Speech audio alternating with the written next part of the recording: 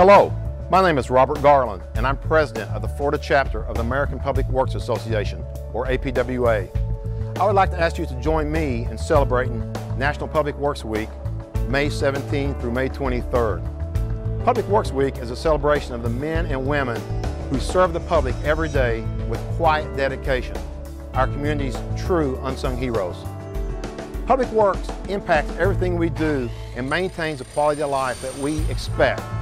This ranges from having clean water to drink in the morning, to driving to work on well-maintained roads, or simply enjoying a picnic at a community park with your family on the weekends. This year's theme is Community Begins Here. Without Public Works, there would be no communities to serve or to protect. The motto of the Florida chapter of APWA is Public Works, first to respond and the last to leave. This is especially true during times of emergencies.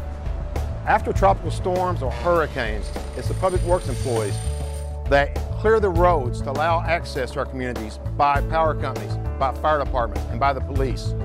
It's the Public Works Department that returns our utilities back to service so we can return to our homes. And it's the Public Works departments that basically return our lives to normal.